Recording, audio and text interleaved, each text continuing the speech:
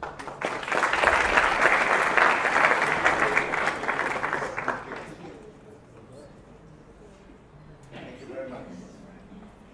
you very much. I will have this in my office because this is very, very meaningful for me because I first heard about Kosovo in 1998.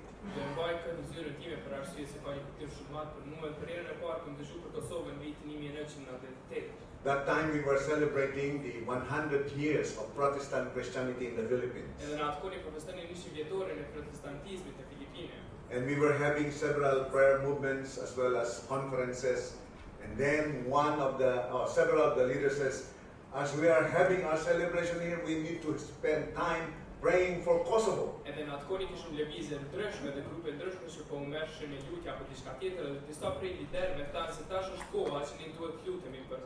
So that time we have to look at the map and where is Kosovo and what's happening there. Then we saw that there is that ethnic cleansing that is being done by the Serbs here, and how tens of thousands of refugees are actually being driven out of Kosovo.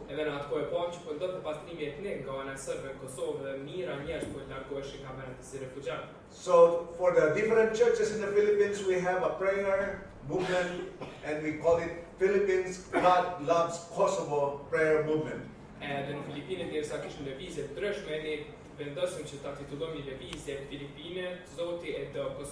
So before you gave this plaque to me, we already have been praying for Kosovo.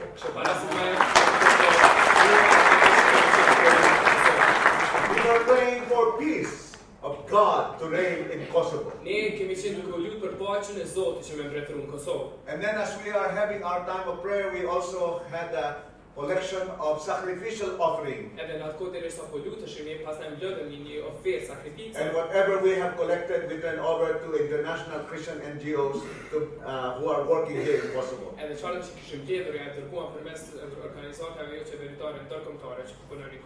So in 1998, we were actually extending our love and care for Kosovo.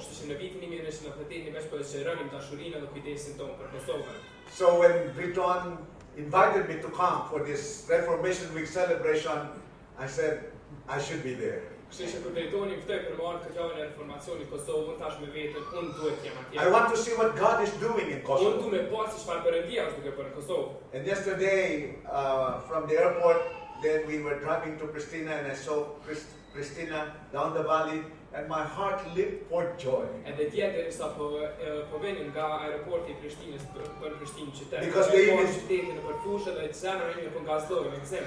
the previous images I have in Kosovo are people who are fleeing, and the refugees who are lining up and are having some difficulties.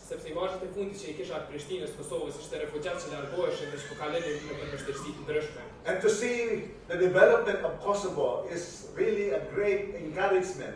And more than that, when I was having time with Briton, he was talking about the religious development, religious freedom, and how as evangelicals, Protestants, you are a minority but yet have a very good influence in the society.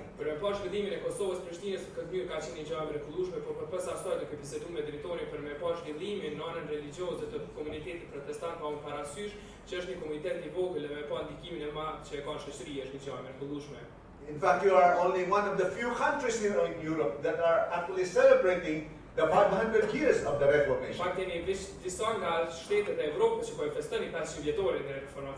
And you have actually a week of celebration.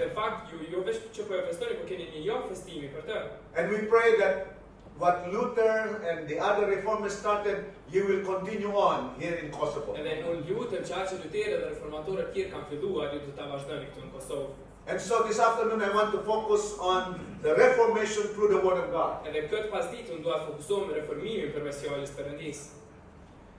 That is taken from Isaiah chapter 55, verses 6 up to 13. 500 years ago, there was this Reformation. It started in Wittenberg when Martin Luther posted his 95 theses in this church door in Wittenberg. Filloi në Wittenberg kur Martin Luteri vendos 95 teza të tij në terën e kësaj kishe.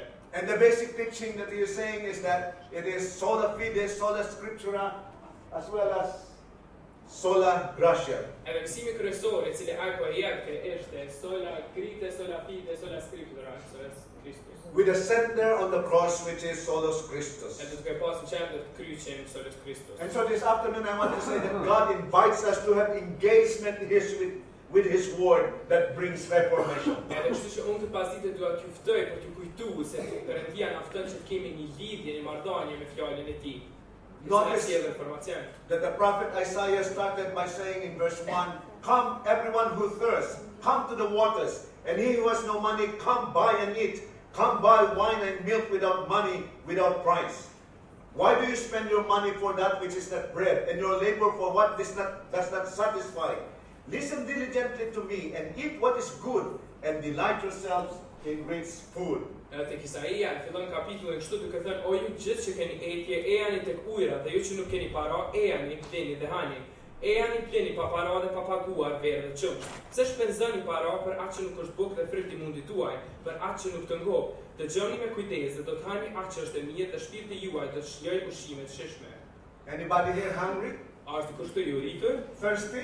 I jetur? Are we looking for something that satisfies us? A jemi duke kërkuar diçka që na kënaq ne? Now, what is the most precious possession that a person could ever have? Cila është gjëja më e çmueshme që një person mund ta ketë? Some of us would like to have houses and lot. Dikush mund me pas dëshirë me pas një shtëpi, Or you may want to have a beautiful car. ose ju dëshironi të keni një makinë të bukur, Or even some people would like to have a yacht or an airplane. apo disa prej juve keni dëshirë me pas një jaht apo një aeroplan. But the Word of God is saying that the most precious possession that man could ever have is free.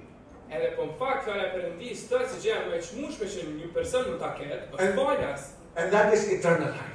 Edhe ajo është jeta e përjetshme. Jesus even said, "What does it profit a man if he gains the whole world but loses his own soul?" Jezusi tha, çka përfiton një njeri nëse humbet shpirtin e vet për e fiton botën? Look at the person beside you. Shiko personin rreth That teje. person is one of the richest person in this world. Ky person është një ndër personave më të pasur në këtë botë. Because we have something that the world does not have and the world cannot give. Sepse ne kemi diçka që bota nuk e ka dhe që bota nuk mund ta jepë. And that is what our Lord Jesus Christ is able to give. Edhe kjo është ajo çfarë Zoti ynë Jezus Krisht është gjendje ta jap. And Jesus Christ said, "And this is eternal life, that you know the only true God, Jesus Christ, whom you have sent."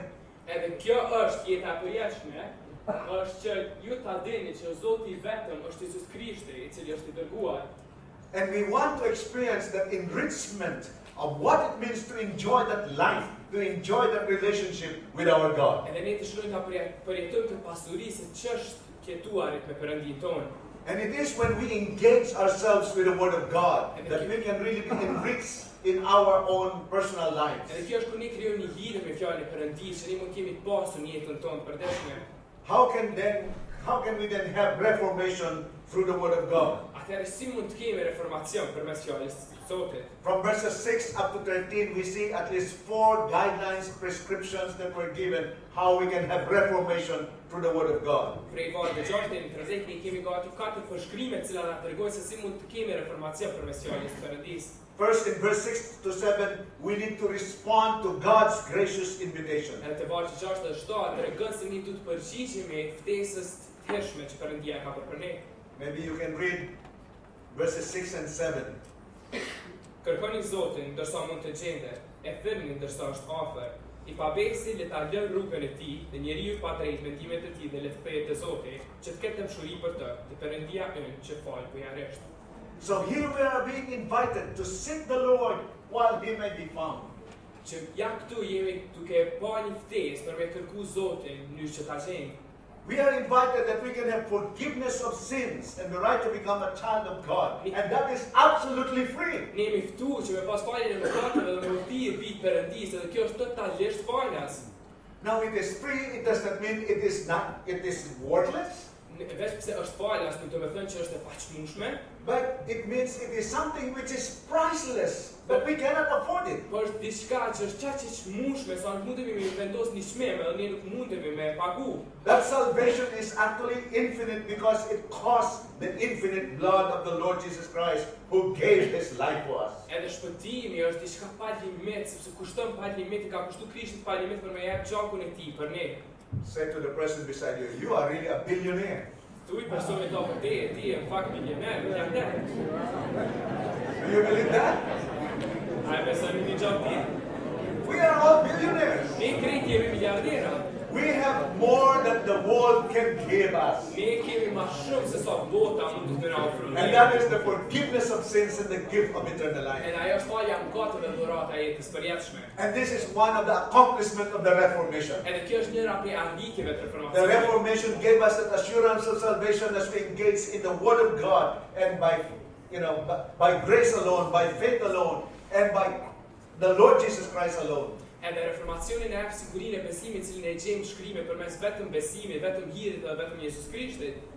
One of the greatest accomplishments that Martin Luther and John Calvin and Zwingli and all others is the teaching that every person can enjoy what it means to be forgiven of their sins and have the gift of eternal life. Edhe njëra nga mësimet kryesore që Martin Luteri, John Calvini, reformatorët tjerë kishin mësuar se secili person është në gjendje të përjetojë shpëtimin që vjen faljen e mëkateve që është për secili prej neve. And we want that every person here in Kosova will also experience what it means to be forgiven of their sins and have the right to become a child of God. Edhe ne dëshirojmë që ashtu që njerëzit në Kosovë përjetojnë se ç'është ndjenja për të falur mëkatet, edhe titulli thjesht biri Perëndis. We want everyone to enjoy life and celebrate life that Christ has given. Ne dëshirojmë që secili të kënaqet me jetën që Krishti na ka dhënë.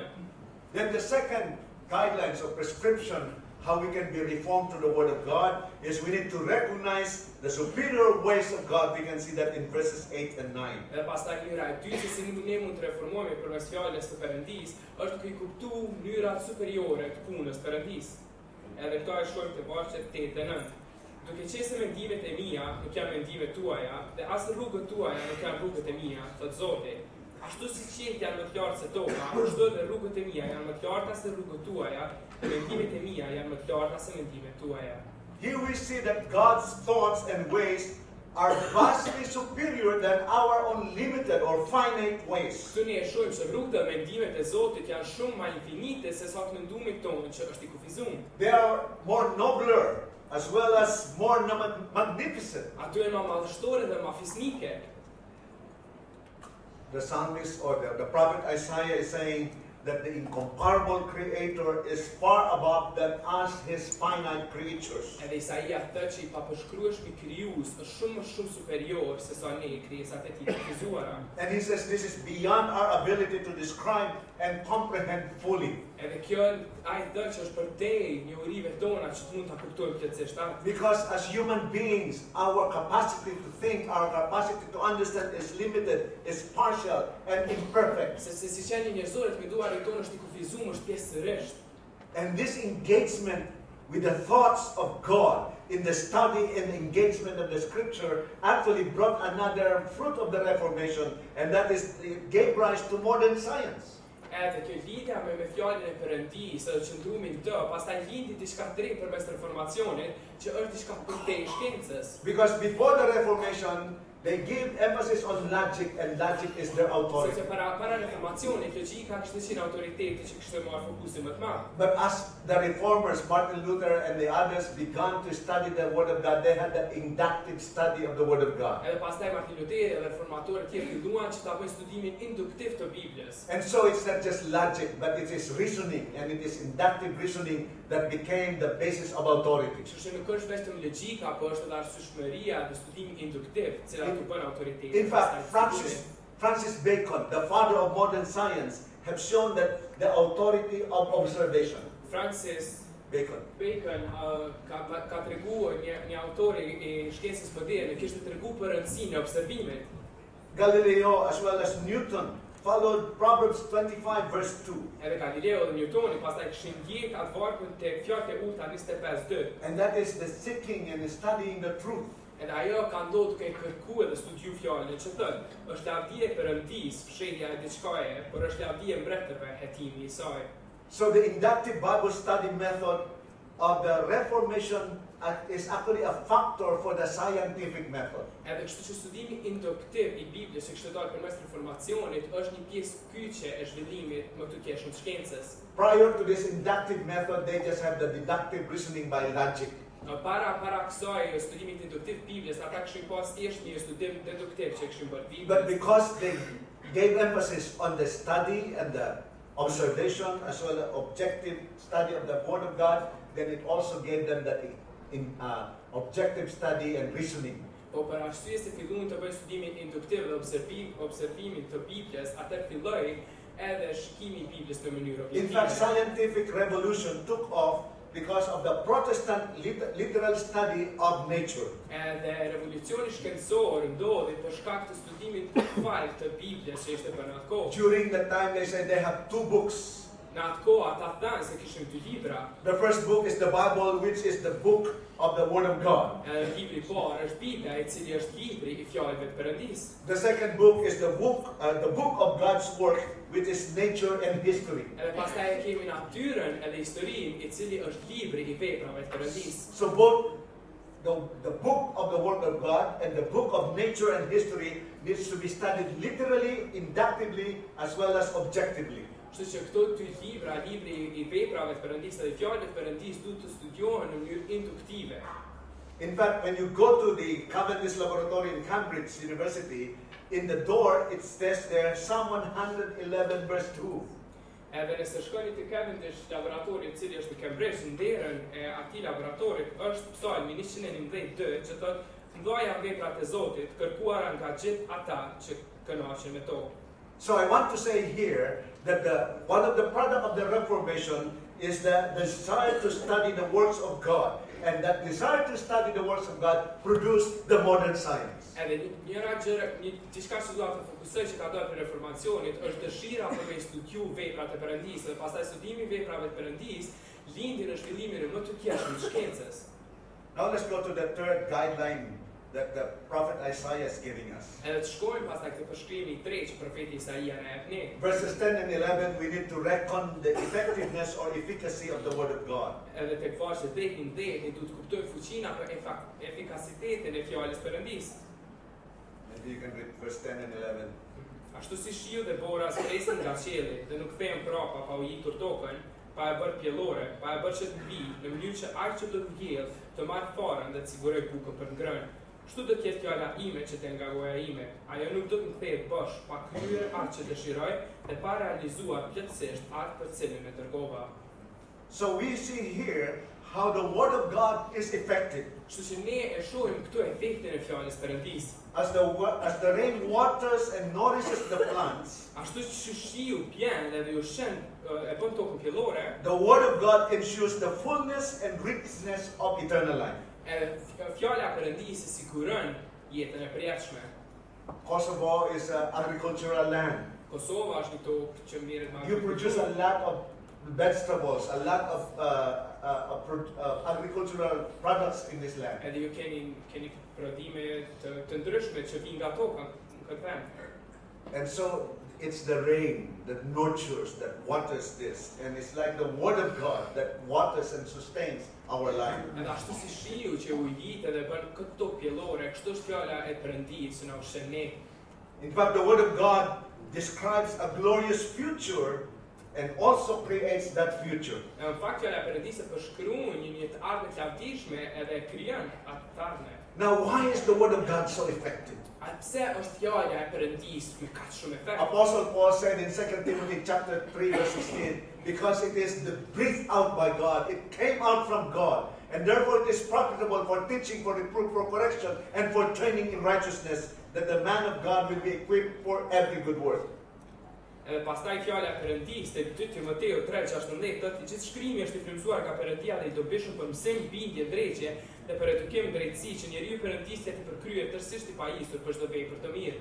In fact, Joshua chapter 1 verse 8 tells us that that is the secret of success. Edhe pastaj tek Jozue 1:8 na tregon se ai është sekreti I suksesit. That if we will meditate on the word of God day and night, then Nëse ne do të meditojmë fjalën e Perëndisë ditë dhe natë, then we will be careful to do everything that is written on it. atë ne do të jemi shumë kujdesshëm që të bëjmë çka që është shkruar në të. And because we do everything that is written in the word of God, then it gives us good success, great Edhe success. për arsye se ne bëjmë çka që është shkruar në fjalën e Perëndisë, atë sigurisht do të korrim sukses të madh.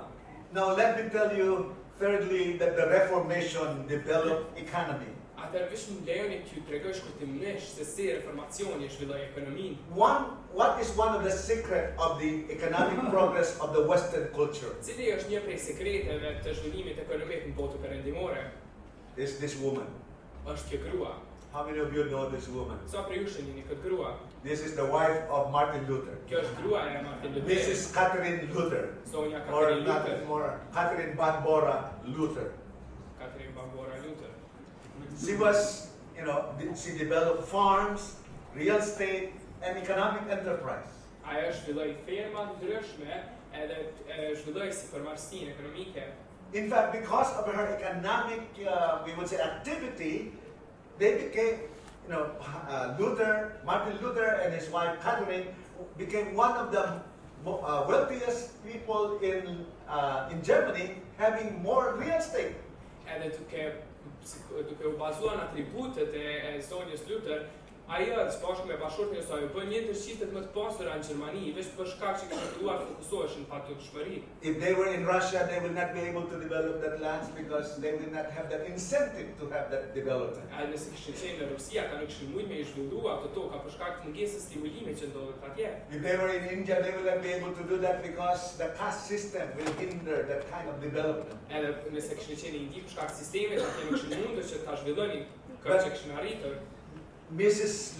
Catherine Luther was able to show that development brought about by Reformation. Po zonja Katrina Luther ishte në gjendje të tregon të zhvillimin që kishte sjellë reformacioni. If you want to read more, this was actually developed by Max Weber in his Protestant ethic and spirit of capitalism. Edhe nëse dëshironi të lexoni më shumë mbi këtë temë, mund të lexoni librin e Max Weber që është Etika protestante dhe shpirti I kapitalizmit. Where he said Luther followed the teaching of the Bible. Pa I thënë që Luteri ndjek mësimet e Biblës.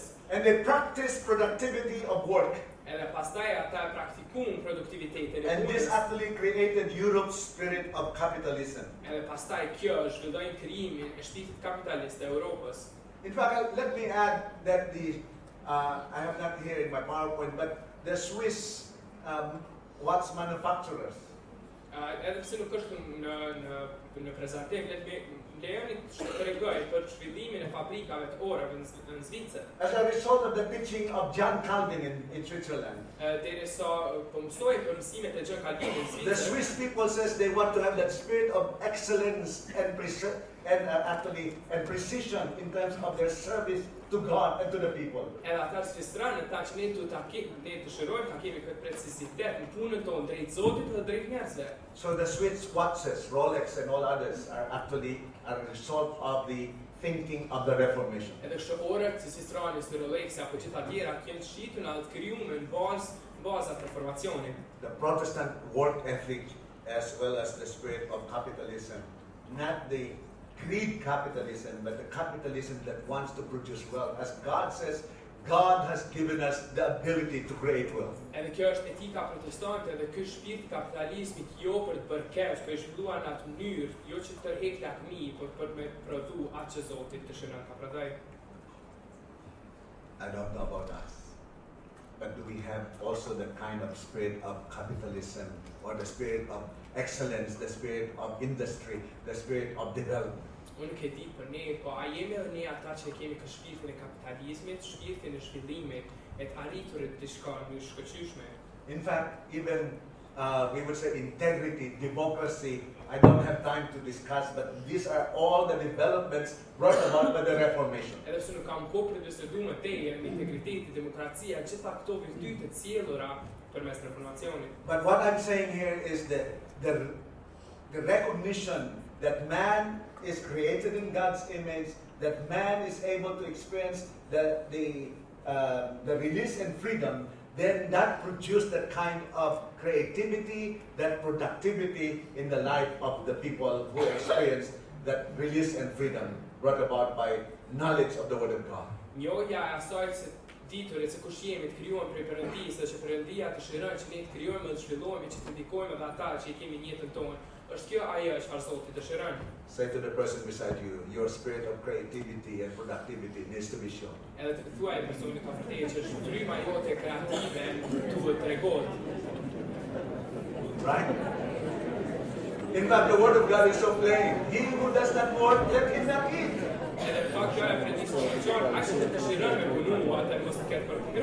This is one of the good things that the Reformers have discovered in their engagement with the Word of God. Let's go to the fourth prescription that we find here from Isaiah. And that is in verses 12 and 13, we need to rejoice in the triumph of God's grace. Edhe pastaj vazhdim 12-13 që thonë tu nga zllohemi në fitimet e Perëndisë. Sepse ju do të niseni me gëzim dhe do t'ju kthejnë paqe. Valët e kodra do të shpërthejnë brit magëzime përpara jush dhe tërë droret e fushave do t'u trokasin. Në vend të verrave do të rritet selvia, në vend të hitrave do të rritet mërsina. Kjo do të jetë për Zotin një titull lavdije, një shenjë e përjeshme që nuk do shkatërrohet. So we see here the triumph of the grace of God. Where you shall go out with joy and be led forth in peace. As you see the mountains around Kosovo, do you hear them clapping? Do you hear them singing? Or do you see that all of them are barren? Or all of them are barren? No trees around.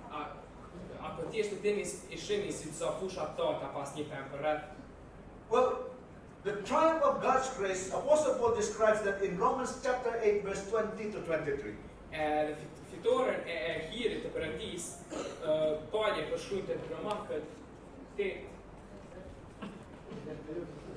Romans chapter 8, verse 20 to 23. He says that creation was subjected to futility. But he says that one day creation will be set free together with our redemption. See, after Adam and Eve fell into sin, even creation was cursed. Genesis chapter 3 says, because you have taken the forbidden fruit, cursed is the ground, thorns and thistles will grow from it. And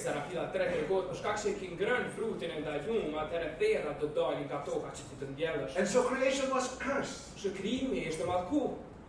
But creation is groaning and waiting for the time of redemption. When we are redeemed, that creation will also be set free.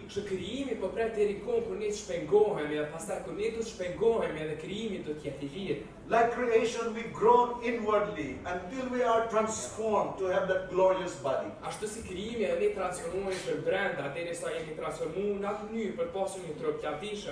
Because of sin, because of fall, we have our sicknesses, we have our arthritis, we have our diabetes, we have all our hypertension. Për shkak të mëkatit edhe rëmjes, ne kemi gjitha smundje të ndryshme, diabetin, gjitha ato lloje tjera smundje që na vijnë.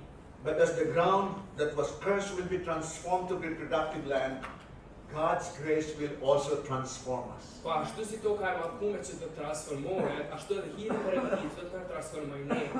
One of the products of the Reformation is the rediscovery of the dignity of every human being. Një prej studimeve të Reformacionit është kuptimi I dinjitetit të qenieve njerëzore.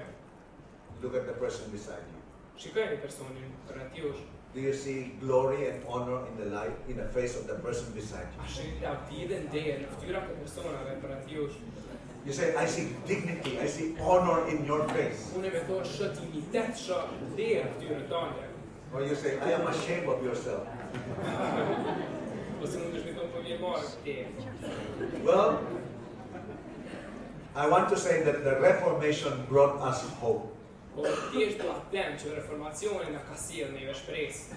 Now, what is the difference between the four revolutions that have been seen in this last 200 years? Atë cila është diferenca mes këtyre gjithë revolucioneve që kanë ndodhur këto 400 vitet e fundit? 100 years ago, there is the communist revolution in Russia. Para 100 vjetë kemi revolucionin komunist në Rusi. And then earlier in this century, we have the French Revolution. Pastaj kemi revolucionin francez. 200 years ago, there is that American Revolution. Para 200 vjetë kemi revolucionin And then amerikan. 500 years ago, there is a German Revolution. Dhe para 500 viteve kemi revolucionin gjerman. Now, what's the difference between all of this revolution? Cila është diferenca mes këtyre revolucioneve? Well, I would say that communist and French Revolution put their hope on man. Dua të them që revolucioni komunist dhe ai francez vendosën shpresën e tyre tek njeriu. Communism talks of having a classless society. Edhe komunizmi flet për pasur një shoqëri pa klasa. But after 100 years, is there a classless society in Russia? Po pas 100 vjetëve ka një shoqëri pa klasa në Rusi? French Revolution, liberty, equality, fraternity. Edhe liria, revolucioni francez për liri, për drejtën e punës, për barazi. But that fraternity and egalitarian produced Napoleon Bonaparte, who is the dictator of France. Po pastaj gjitha këto prodhuan Napoleon Bonaparte, i cili ishte një diktator I Francës. Because it was a revolution that is centered on man's ability. Sepse ishte një revolucion I përqendruar në aftësitë njerëzore. Whereas American and German Revolution began as spiritual revolutions. Ndërsa ai revolucioni amerikan dhe ai gjerman filluan si revolucione shpirtërore. They focus more on revolution and change from within. Ato fokusuan më shumë revolucione që fillon për brenda. Seeking how a person would have that dignity and have that right relationship with God. Duke kërkuar se si një person ta ketë atë dignitet e marrëdhënie drejt me Perëndin. And that Reformation brought optimism. Edhe ai reformacion sjellli optimizëm. Because they did not fight for power and for positions. Sepse ata nuk luftuan për fuqi dhe për pozita. But they fought for principles and truth. Po ata luftuan për parimet dhe të vërteta. They believed that corrupt, as well as cruel and poor nations can be reformed and can be transformed. Ata besuan që popujt e ligë dhe të korruptuar mund të transformohen. And that faith in living God produces hope. Edhe që besimi në Perëndinë e gjallë prodhon shpresë. And I would say that that is true also for Kosovo. Edhe dëshiroj të them se kjo është një gjë edhe për Kosovën. That it is not the government that will bring transformation. Sepse nuk është It is not the United Nations that will bring transformation. Nuk është UN që do të sjellë transformimin. It's the transformation from within that will bring that kind of hope. Është transformimi për brenda që do të sjellë atë lloj shpresë. So I want to say here that the developments in Europe was brought by the engagement with the Word of Që God. duan të them që zhvillimi në Evropë erdhën për shkak marrëdhënies me fjalën e So Perëndisë. today there is a call for us to have a new reformation. Që sot për ne është një thirrje e re për të pasur një reformacion të ri. Let me end by three. Number one, we need to have that Bible engagement program. Dhe spari ne duhet të kemi një program që na mëson se të lidhemi krijojmë marrëdhënie. We want to have that personal meditation of God's Word. Duhet të kemi një kohë meditimi personal me fjalën e Zotit. Every person, every believer needs to have that engagement with the Word of God. Çdo person besimtar duhet ta ketë atë lidhje me fjalën e Perëndisë. In our churches, we need to have that intentional discipleship, Në kishën tonë duhet të kemi dishepullizim. which is actually to the key to the growth of many churches around the I world. cili është çelësi I rritjes kishave të shumë kishave nëpër botë. One of the programs that we are sharing with World Evangelical Alliance is the Becoming a Disciple Maker program. Dhe një prej programeve që ne po e përdorim si aleancë e botërore është të bërit një disciple. So that every believer will have the ability to be equipped, to be prepared and equipped to help other believer how to become a disciple.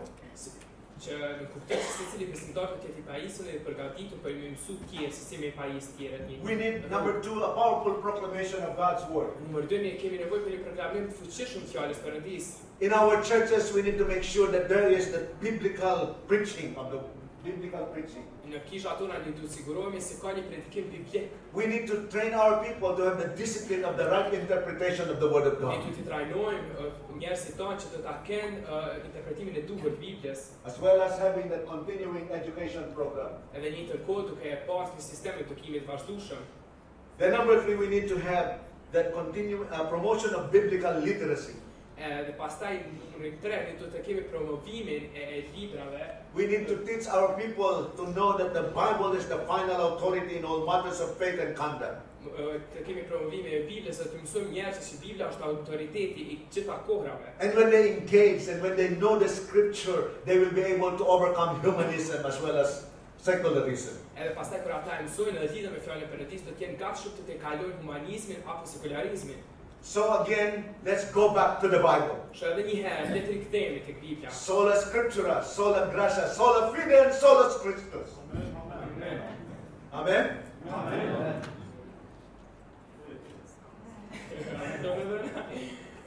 Po sola scriptus, sola gratia, solus Christus, edhe sola fide. Amen.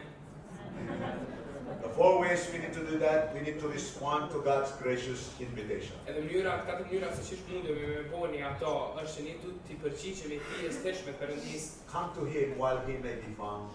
Shkojmë tek ai We që can sa know herë God. është I disponueshëm për të gjetur. Then we need to recognize the superior ways of God. His thoughts are higher than our thoughts. His ways are higher than our ways. Edhe ne duhet të kuptojmë anën superiore, mënyrën superiore të Perëndisë, rrugët dhe mendimet e tij janë më të larta se rrugët dhe And you mendimet see tona. how development came out when the people began to think of God's thought rather than man's thought. Edhe e shihni se si zhvillimet kanë ndodhur kur njerëzit kishin filluar me mendu se çysh janë zhvilluar me mendimet e Zotit e jo çysh janë zhvilluar me mendimet e We want to see the efficacy of the Word of God. Ne dëshirojmë të shohim efikasitetin e That fjalës it së brings the Perëndisë. kind of economic development as well as emancipation, democracy, and all other productive development. Që of life. sjell zhvillimin ekonomik, demokracinë, emancipimin e gjitha këto tjera.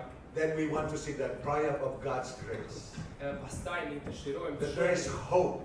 Ne dëshirojmë të shohim There is të transformation. ka shpresë, ka There's transformim. a great future ahead of Që us. ka një të ardhme të madhe përpara nesh.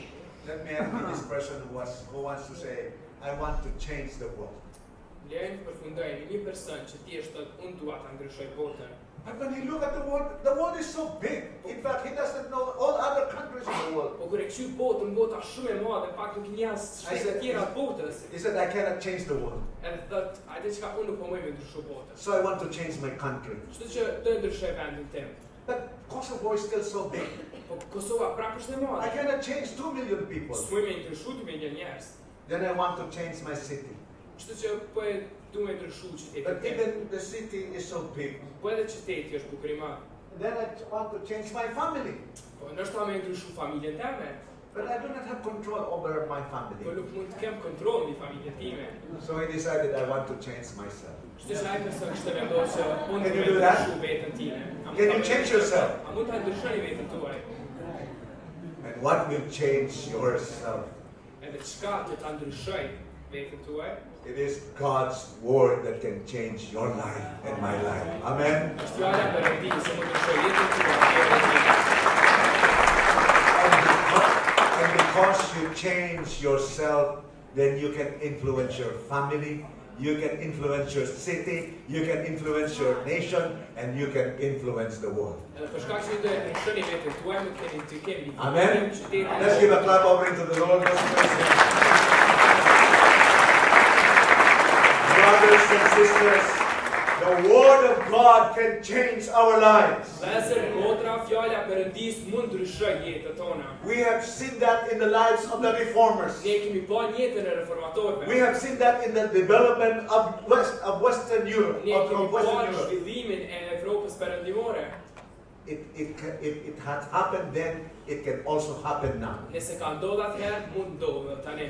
Let us engage with the Word of God. Le të lidhemi bëhemi fort me fjalën. Let the Word of God transform our minds, Le ta lejojmë fjalën e Perëndisë transformojë transform our hearts, të transformojë zemrat transform tona. our values. Transformojë vlerat tona. Let us have hope brought about by the Word of God. Le të kemi shpresë që ka ardhur rezultati i fjalës Perëndisë. And when the Word of God changes our Edhe lives, kur fjala e Perëndisë ndryshon jetën tona, then we can change our world. atëherë ne do ndryshojmë botën tonë. Let us have a new reformation. Le ta kemi një reformacion të ri. Amen. Amen. God bless you. Zoti ju bekoft. God bless you.